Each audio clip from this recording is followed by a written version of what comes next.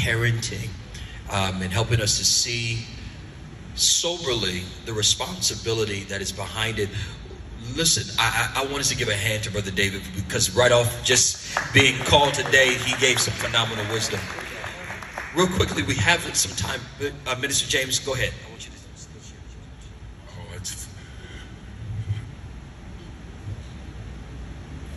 Our children are going to be adults. We have to remember that. So remember, for our young children, for our teenagers, that we are always preparing them for the challenges that are ahead.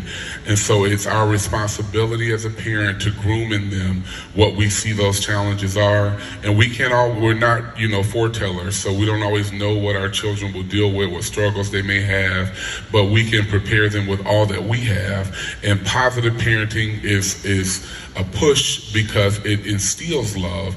It teaches positivity, because you're right. There's always a battle in the mind with children of whether or not I'm loved. I'm not sure. I'm treated differently here. What is this? That's the enemy. But if we get them in this environment of deliverance, we get them in the environment of where love is, get them in a village here that loves them just like you do, then we're setting them up for success, for lifetime success. And then we're always expected to be that safe place for our children to land. So whether they're 35, my grandmother taught me this. My uncle was 50-something years old, moved back into her house. She said, I'm my baby's safe place, and he can always come home. And she's 88 years old. She'll be 89 this month. So you always have to be a safe place for your babies to land. Thank you, sir. Good. Incredible information. And I appreciate the push with Positive Parenting Program.